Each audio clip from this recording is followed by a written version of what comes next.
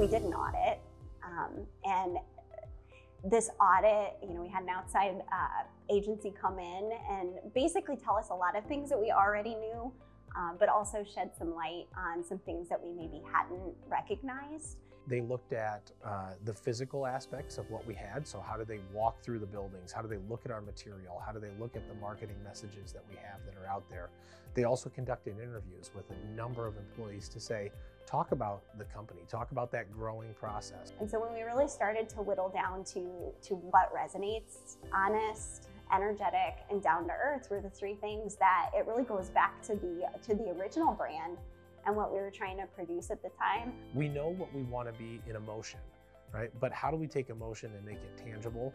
And so it really was this multiple month process of just looking at small little iterations and asking and answering the question, well, why? Not do you like it or don't you, but why? What's the point you're trying to draw from each one of those? Bringing in the whole color psychology thing, which you think about at times and you're like, does that mean anything? But indeed it does. I mean, there's a whole lot of history. Why are sales signs red? Why do grocery stores use certain colors and financials tend to lean in a certain way? There is something to that. And so while we didn't hold so closely to any one thing, what we did is allow those various points of view to help shape what we actually wanted in the end. I think the original intent of the rollout of Vibrant was not to be, although bold and use of colors bold, was meant to just be small use of, and somewhere over those 4 or 5 years, we got a little out of control. Purple has always been that tie to Vibrant, and even in the pinwheel had orange and green, and it was a nod to Deer Harvester and the John Deere Foundation when they created and chose those original pinwheel colors, which made total sense in that transitional time period, but none of them ever felt like ours. The original part of the lines were just to be very much a small component of what things were, right? Just introducing on the side. Once that went away, we started to think about things from kind of a little more of a white space and where things were. And the introduction of different versions of what the logo could look like, my initial reaction was probably to be a little more reserved around the use of color spectrum in there. And some of that was probably coming off the heels of using lines in general, right? And this multiple use of color. So the interesting thing about the options that were presented, one of the biggest things that Matt had said, and I even felt it too, was like, what we don't want to see is too much color, because we had already gone that journey and it felt wrong. And so too many colors needed to not be a part of what our logo was going to become. And we needed to keep it a little bit more polished, a little bit more grown up, a little bit less intense.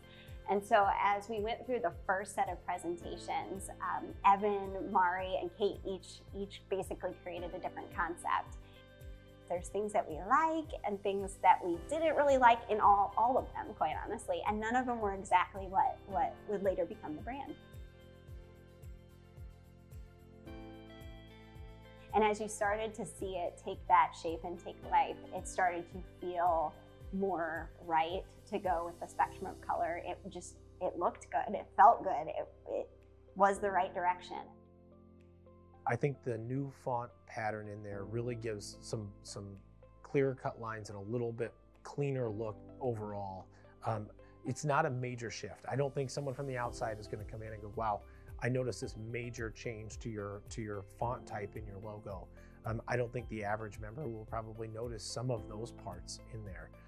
But what it starts to do is I think it sets the stage for every aspect of what we're trying to do and just growing up as a brand and an image.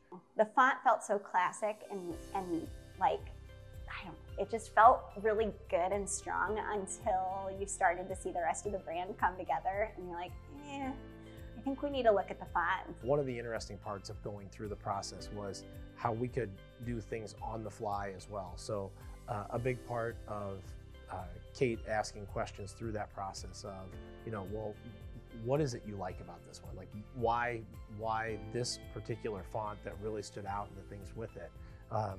And what are the parts that you don't? And as you start asking and answering those questions, it was really interesting how, things like the height of our T inside Vibrant. And if you start looking at the way our brand is shaped up, that's not standard, right? That won't be a standard font, and so the height of some of the letters, like the T, is one that we changed in there.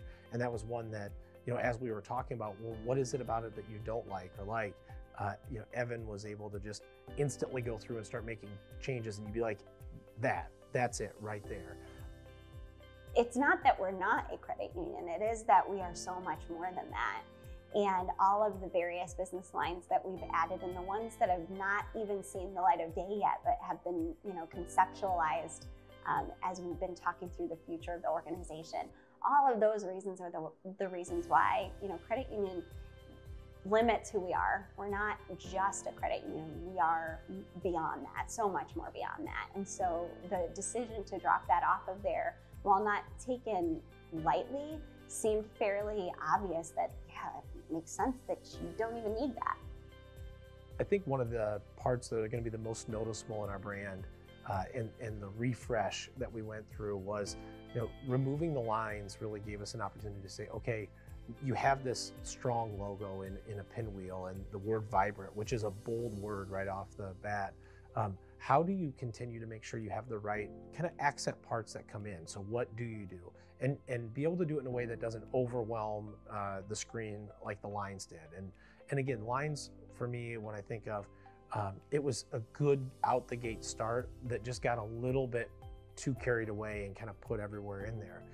But you don't want to have just a white screen. That's not who we are. That's not a part of Vibrant to just be this blank screen in anything that we do.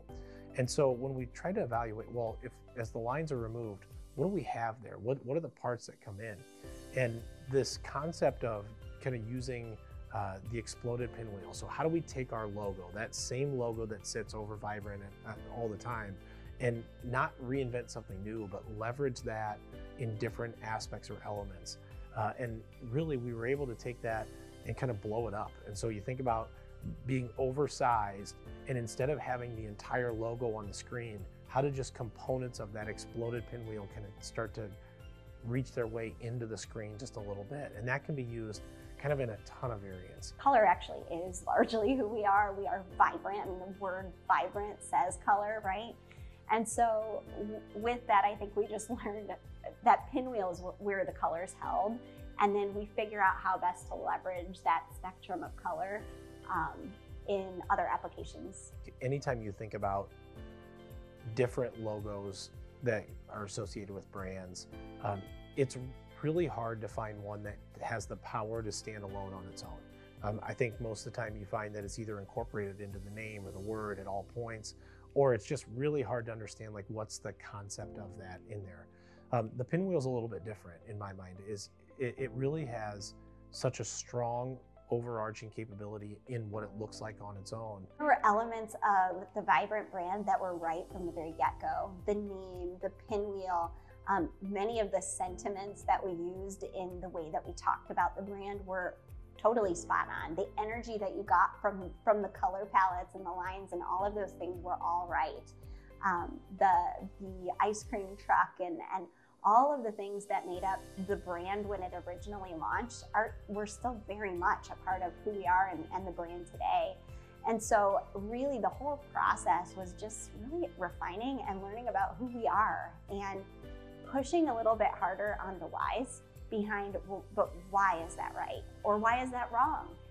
To make sure that we're not just kind of yo-yoing or changing something wholesale, but really drilling into what should it be and why should it be that, and how do we now get the outside world to see and feel the same things that we see and feel on the inside.